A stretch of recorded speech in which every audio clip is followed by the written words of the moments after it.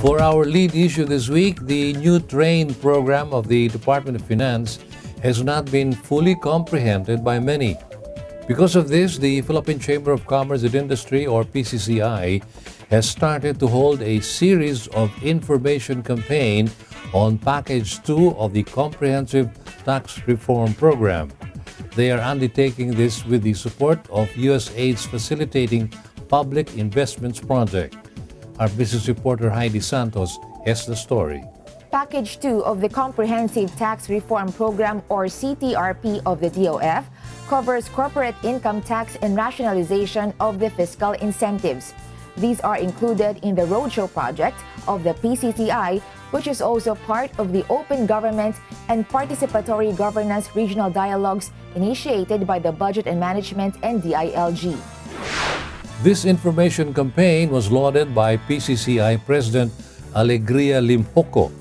For his part, Ed Lacson, PCCI's Director for Taxation, voiced his opinion that lowering corporate income tax is the next best thing after lowering personal income taxes.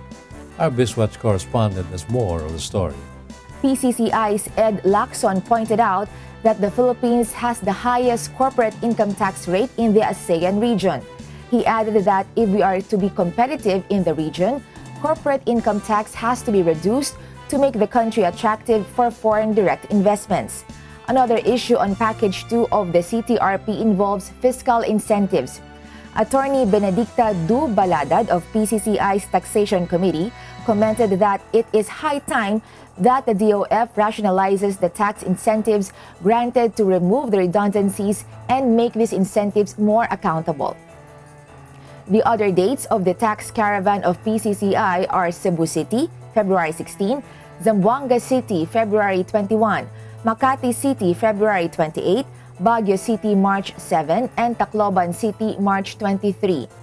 DOF officials led by Yusek Carl Chua and Assistant Secretary Teresita Habitan, along with Attorney Baladad and Ms. Tomasa Lipana of the PCCI Tax Committee, will comprise the panel of speakers.